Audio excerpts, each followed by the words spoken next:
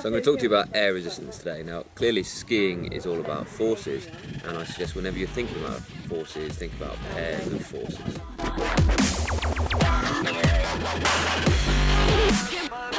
We're here in Morzine in the French Alps, and we're going to do some physics of skiing.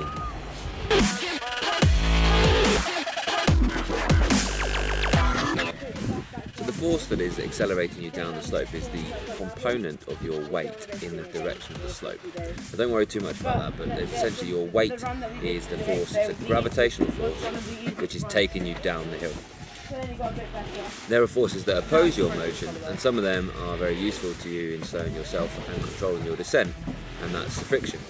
And air resistance is something that is always opposing your motion. When you want to go really fast, you crouch down into what we call the swoosh position, which is a very streamlined position. We don't say aerodynamic position, we say streamlined position. The air rushes over it in streamlined. It means that you don't get this as much drag, you don't get this turbulent motion behind you. But even then, even in that streamlined position, you're going to reach a point where actually the downwards component of your weight, the downhill component of your weight, is equal to the air resistance pushing you back, and you can't accelerate anymore.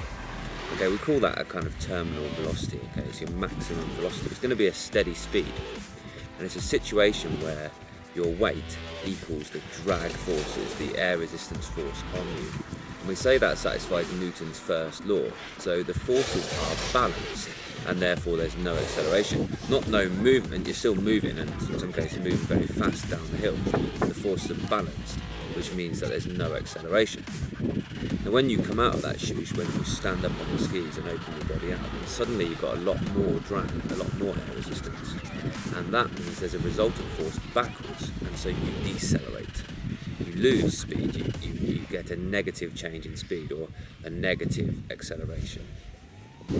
So remember, when there is a resultant force down the slope, so a net force, more force down the slope than is slowing you down, you're going to accelerate. And when there is resultant force up the slope, then you're going to decelerate.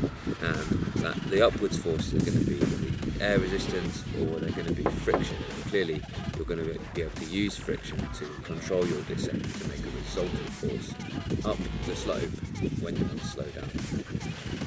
So I hope that was useful to you. I hope that's going to help you with your understanding, so you're more confident, and so that you enjoy physics, and so you do better in those exams. If you've got any comments, then do post them below, and if you feel like that was the type of video for you, why not subscribe to see some more.